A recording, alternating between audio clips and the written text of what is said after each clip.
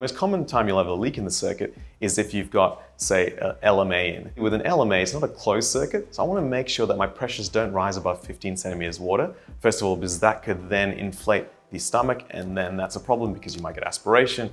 Inflation of the stomach is just not good for ventilation, but also it can cause a regurgitation of gastric contents. Now, the reason I want to limit to 15 is that 15 centimeters water is roughly the esophageal sphincter pressure. I just don't go above that. Now, if there's a leak in the circuit, think about what that does with volume. With volume, say you've dialed up 450, if there's a leak in the circuit, there will be a leakage of part of that volume and your body won't receive it. But if I use pressure, it doesn't matter if there's a leak, you'll still get the same amount of volume into the lungs as long as you've got that, that pressure being received by the lungs. So therefore, for certain cases, again, LMA cases can have a leak, uncuffed tubes in pediatrics, and also ventilation of, say, where there's some kind of gas leak, so a pneumothorax case or a chest drain case, I'd use pressure controlled ventilation as well.